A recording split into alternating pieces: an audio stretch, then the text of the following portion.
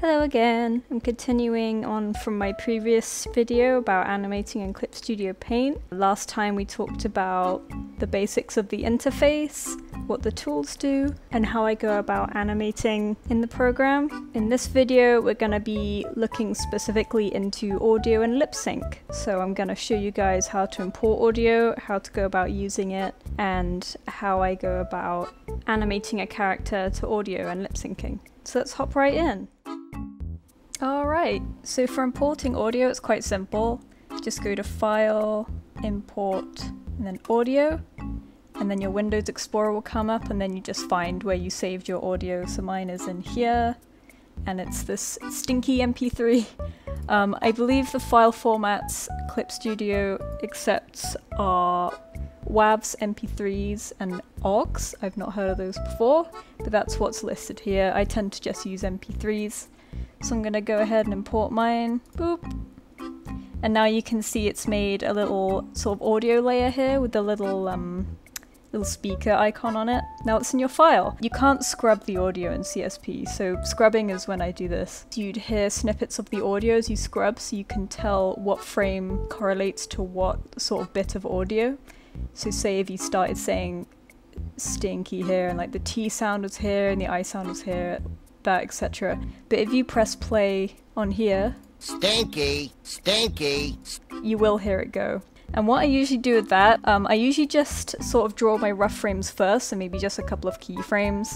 I'll listen to it back and then I'll retime the keyframes so it matches the audio more. So say he said stinky a little bit earlier than the character animates. Stinky. It's about here. It's about around frame 5, so this is what I do. I kind of play and stop to see where certain syllables hit. So yeah, it's around here, so if I drag this frame to start around here, stinky, stinky, stinky, it's a little bit more timed. So that's a very basic example, but that's kind of what I would do to time my frames with the audio when you don't have an audio scrubbing feature. Alright, so we can do some lip sync now. I started with a fresh new canvas, doing file new animation, the stuff that I covered in the last video, so if you need a refresher on that you can go back and look at that. So, I did do a lip sync tutorial years ago. It's a little bit outdated now, but I follow the same kind of principle. Just kind of the gist of listening through your audio, drawing keyframes to match the audio, timing them out to make sure that they, you know, sync to the audio well, and then you do your in-betweens. In this case, we're only doing one word because, as mentioned in the last video again, I only have the CSP Pro version, not the extended, so I can only do 1 second of animation. So you've got a really short 1 second audio clip here that just says stinky. Stinky, stinky. So I'm gonna animate this little guy saying stinky, and he's not gonna be very happy about it. Starting off with my one frame, just got a guy hanging out here, and I want him to, like, you know, kind of grimace when he says stinky, as if like someone's called him stinky or something, like, I'm stinky? Like, really? Got all of our tools at disposal here. I'm just gonna go ahead and draw the next keyframe.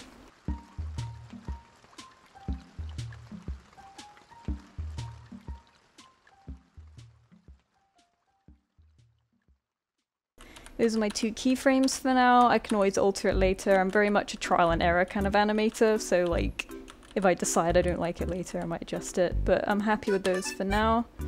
So now I might time it so it goes with the audio a bit more.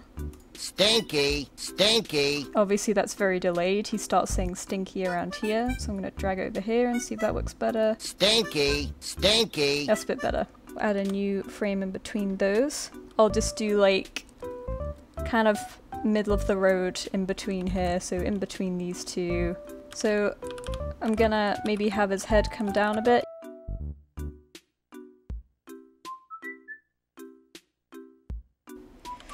With this, I might have like this be the very top of the like pose here, so like that's when he starts to say stinky, and then as he approaches the end of the word stinky, he kind of like moves down and settles a bit. like maybe...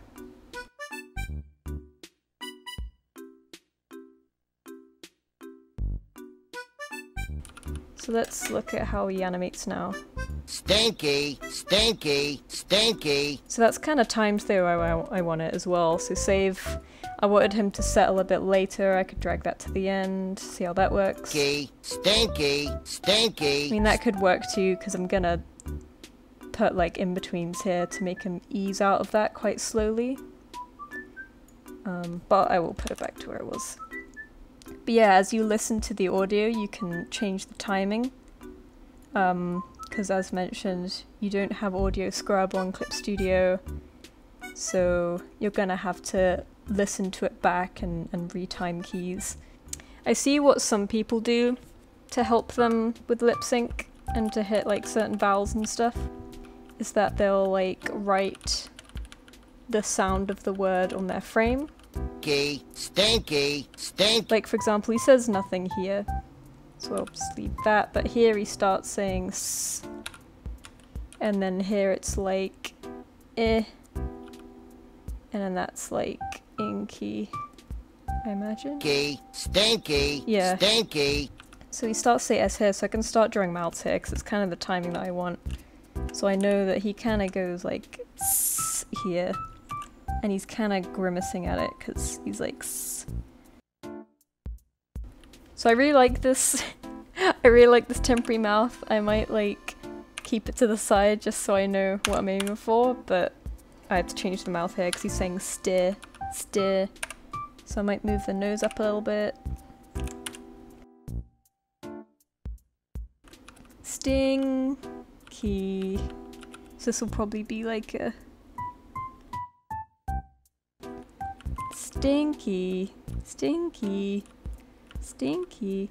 And the good thing about this bit at the end is, like, at the beginning there's quite a difference in vowels here, so sti, sti, but at the end the inky, if you say it to yourself, your mouth doesn't really need to move that much with inky. It's kind of, it can be kind of the same shape as this, but maybe it will close a little bit at ink, because your sort of tongue comes up to hit your mouth, the roof of your mouth. So to be honest, there's a nice variation here between like quite different shapes here and then very similar ones when it comes to stinky at the end. Let's watch it back.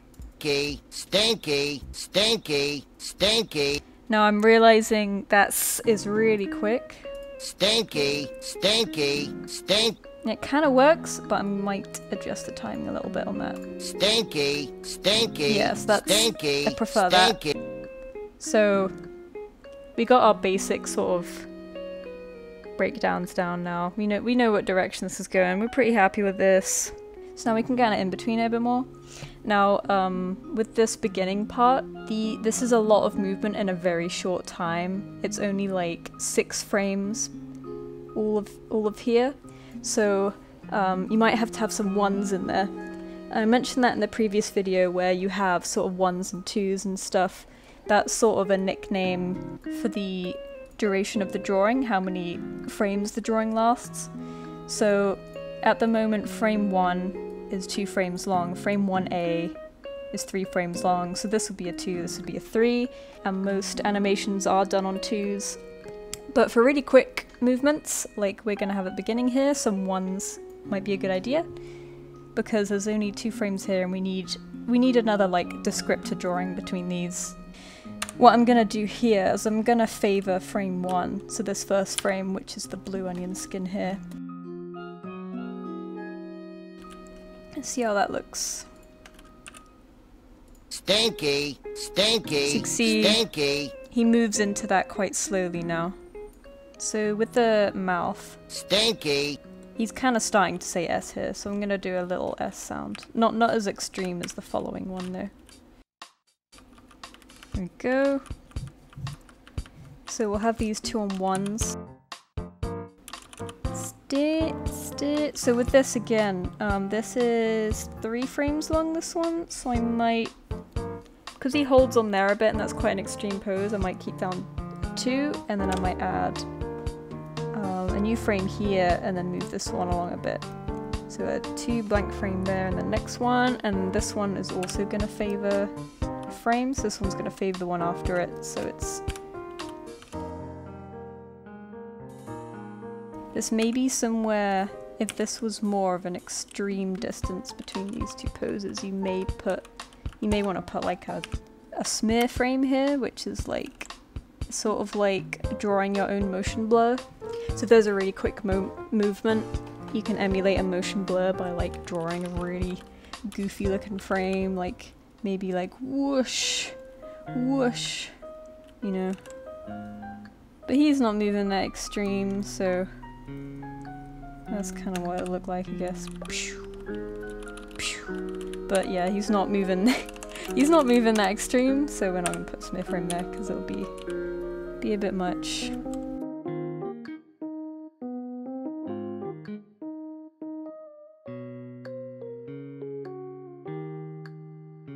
Let's watch it back. Stinky, stinky, stinky, stinky. So there's a bit of a... See it standing out a bit here. There's a bit of a... Stinky, stinky, stinky. I think it holds on this a bit too long. So I might actually change that to a 1.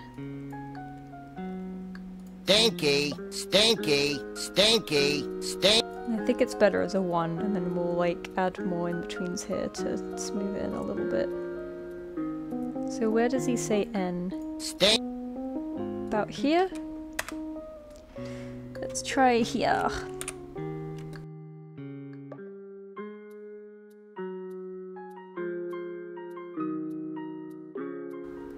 Do that, let's see what it looks like. Stinky, stinky, stinky, stinky, stinky. So we're getting there.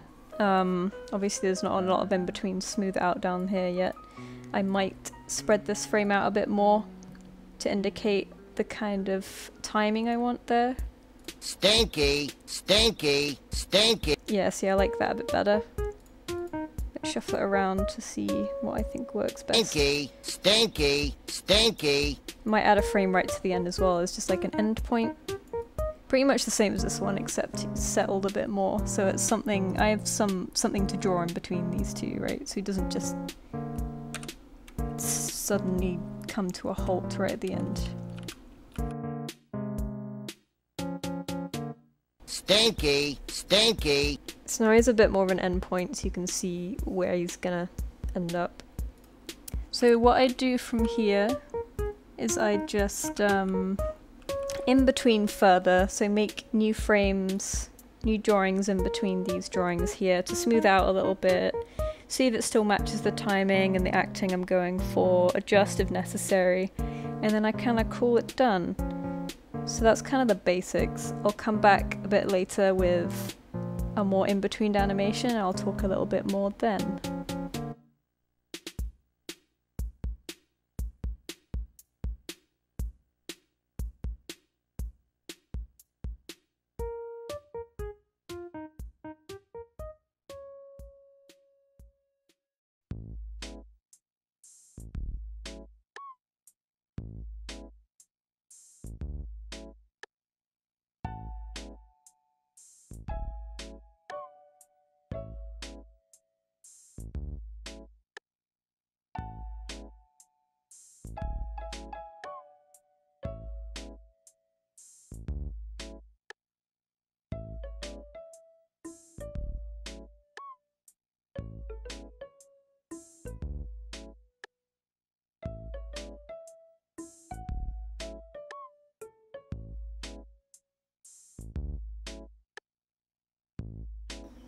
Okay, so I've finished in-betweening. Basically all I did after the stuff I did with you was add some more in-betweens, so make new drawings in between the drawings I already had and sort of use the onion skin or flip to draw in between those drawings like these mostly. Like there's a bit of a slow out at the end here, so a lot of these drawings look very similar so that it slows out. Stinky, stinky, stinky. I also changed the timing of some of the frames because they weren't quite snappy enough for my liking. I also changed the ear animation a bit. I did a bit more straight ahead with the animation on those, and what that means is like instead of in-betweening keys and such, I kind of did one frame at a time, like say I draw this frame, then this frame, then this frame. And I do that sometimes with elements that kind of need a bit more weight to them, a bit more follow through, so I can try to achieve that a bit better. So I tried to have a bit of a bounce and a bit of weight to the ears. I still think they turn a little funny here, but I'm calling it done for now because I could just go on this forever. I also exaggerated this mouth a little more when he goes E on Stinky, because it wasn't quite popping enough for my liking. It wasn't noticeable enough. Since I made the NK, the ink mouth here, so similar to it, I wanted to really push the E mouth so you can really notice him say E at the end of Stinky. Stinky, stinky, stinky, stinky. So it juts out quite suddenly there. I think I would exaggerate it further, but again, I'm gonna leave it done here. Also did a bit of animation on the whiskers. I really half-assed them, so I kind of shorted them and didn't really add too much to them, so they're a bit underwhelming, but you could kind of go forever on stuff like this, really adding little details. Like I did try adding a little eye dart at the end, whereas pupils move a little bit, because that can be really nice with acting sometimes, but this clip is so short that it was just a bit too much information for 1 second. I didn't want to pack too much information into such a short time, because then it's just a bit too much, you know? That's pretty much what I did.